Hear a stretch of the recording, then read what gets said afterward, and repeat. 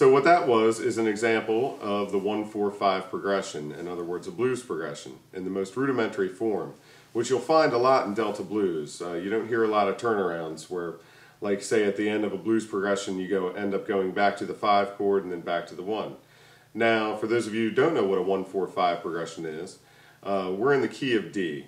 So what we're dealing with is D being your 1, and then you have D, E, F, G being your 4, and then A being your 5. And so those are the 3 chords used in a 1-4-5 progression in the key of D. So your 1 chord, there's different ways to represent it on the slide guitar. And one of them would be just the open note, nothing on the guitar at all except for your picks, open strings. That's your 1 chord in the key of D. Another way to represent that is your 12th fret.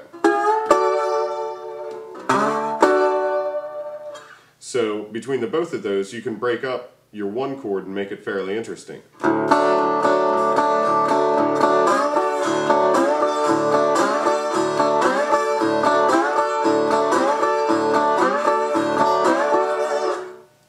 And then, to get to your 4 chord is located right above your 5th fret. So what you want to see is your slide sitting exactly above it. And a lot of times it's easier if you slide just from like maybe 1 fret behind and listen to it approach that chord.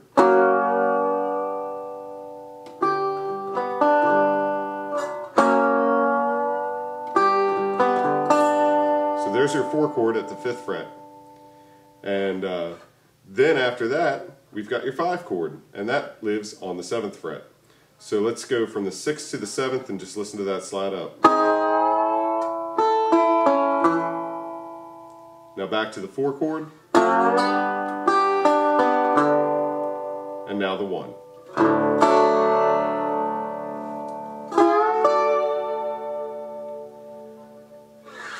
So, in a typical progression, there's lots of different kinds of progressions. There's the 12 bar, 16 bar, and then there's like Delta style stuff, which is more what we're focused on in this instructional video, which really kind of revolves around lyrics and sort of how the musician feels about whenever he wants to change.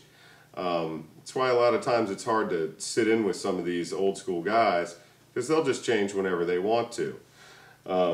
But that's sort of the beauty and the freedom of Delta style slide blues guitar as well, is that you're really not conforming to anything else but your emotions and how you feel and where the lyrics take you. Alright, so let's start with a fairly simple Delta blues progression here. We're going to do the 1-4-5. Starting with 1, going to 4, we're going to go back to 1, go to 5, head on down to 4, and then back to 1.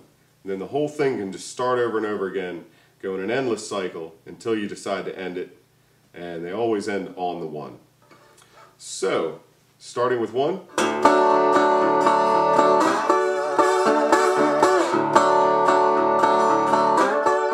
Going to 4.